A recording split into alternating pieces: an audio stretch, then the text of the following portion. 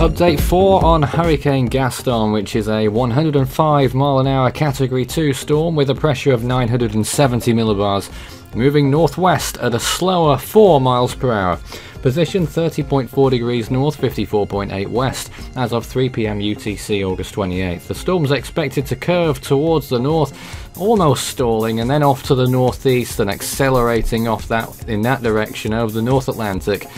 Peaking probably as a Category 2, but it could make it to Category 3 possibly, before weakening and then passing the Azores, probably turning post-tropical not long after that as a Category 1. The threat to Bermuda and the Azores remains somewhat low, particularly in Bermuda. I don't think it's going to affect Bermuda at all. The northwestern part of the Azores island chain may see something from Hurricane Gaston, but time will tell. In terms of where exactly it's going to go, here's the graphic showing where it's going.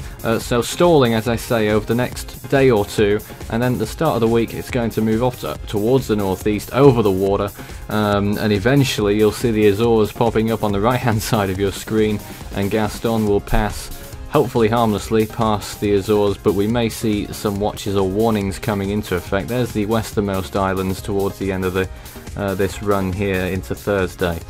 So, let's take a look at the current conditions then. Sea surface temperatures, looking fairly warm right now. Temperatures over the storm are around 27 Celsius, just came out of the 28 area, which probably fueled its intensification to start with. So that could cast a little doubt over whether it will be a Cat 3, we'll see.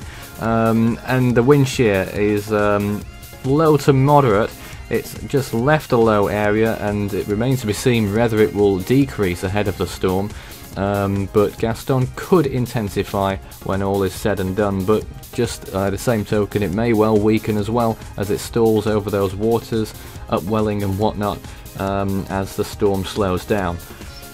But let's take a look at right now the floater imagery. How does it look on satellite? Well, there it is. You can see the eye trying to pop out, but didn't manage to do it for very long.